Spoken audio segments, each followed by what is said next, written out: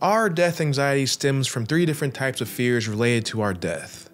The fear of what comes after death, the fear of the event of actually dying, and the fear of us ceasing to exist. Let me explain. First, we have the fear of what comes after our death. As a Christian, I believe that when I die, I'm going to go to heaven.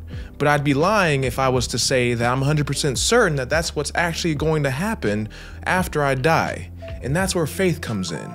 But outside of that faith, there's a question. What makes my belief the right one? And what if there is no heaven? And it's that uncertainty, regardless of what my belief may be, that strikes a fear in all of us. What happens after we die?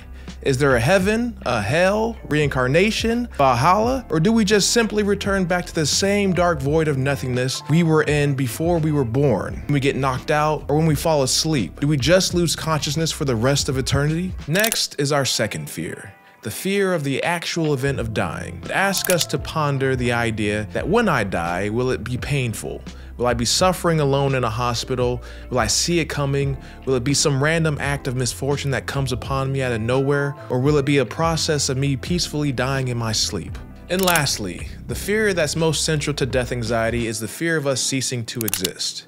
This is the fear of our personal extinction and the dread of non-being. When our consciousness fades into nothingness and the impossibility of further possibility has been reached, we can no longer have any more experiences, and our would-be plans and projects would come to an end. Anxiety sets in because we're all destined towards this nothingness, and there's nothing we can do to avoid it.